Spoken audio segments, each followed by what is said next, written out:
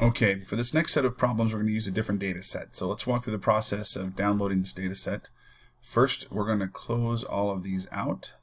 Okay, now come back to My Educator, and we're in this section right here, distinct, top, and in. These are the last three techniques we're going to learn, but we're going to use a different data set to do it. So scroll down here. You might remember this data set from an earlier chapter if you happen to do this implementing entity relationship diagrams, but if not, that's okay. So this is Twitter data about a product called Amazon Web Services, which you may be familiar with. It's a cloud-based information systems platform.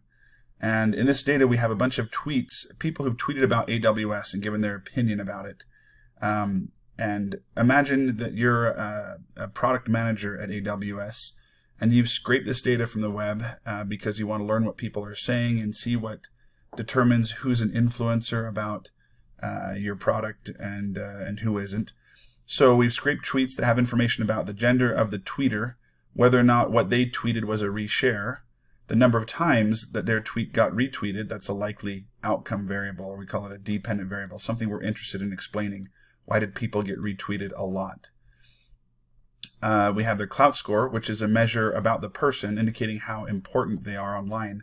So clout has now been purchased by another company, but their score basically was a representation of how often this person's tweets get retweeted, how much their Facebook posts get shared, etc. Then we have sentiment, which has to do with the tone of the tweet. Is it positive or negative tone? Meaning, are people saying, hey, I love AWS, or hey, I hate this, it's stupid.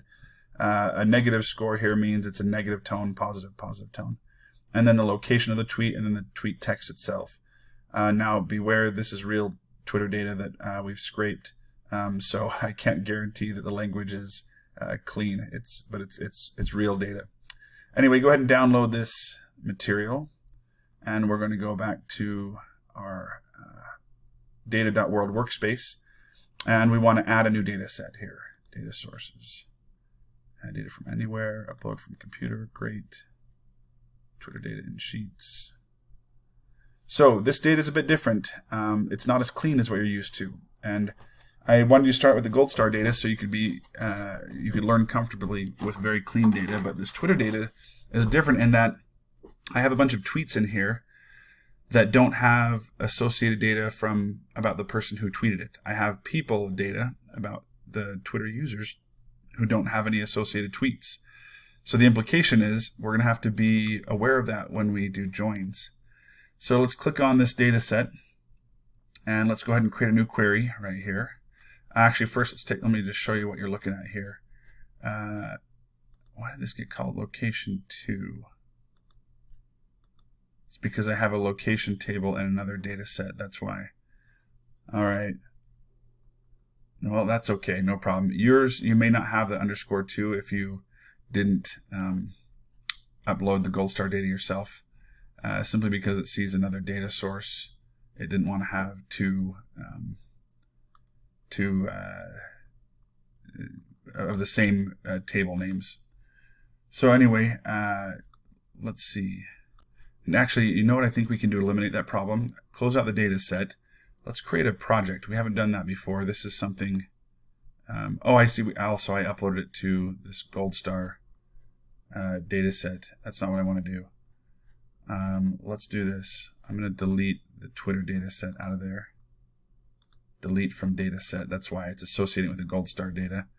And let's go back to my profile there. And from this view, from our profile view, let's add a new data set here. So create new data set. We'll call this Twitter. I'll go ahead and make this public in case any of you want to use mine.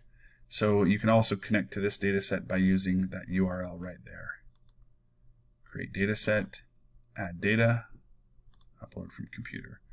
All right, so I'm going to leave what I just did in the video without editing it out because I want you to see when you use Data World the difference between adding data to an existing data set versus creating a new data set that is distinct from the other. So now this Twitter data is not associated with the HR data set. So let me go back to my profile so you can see what I mean. So now I've got these two options for data sets, Gold Star HR, Twitter. We'll click on the Twitter one.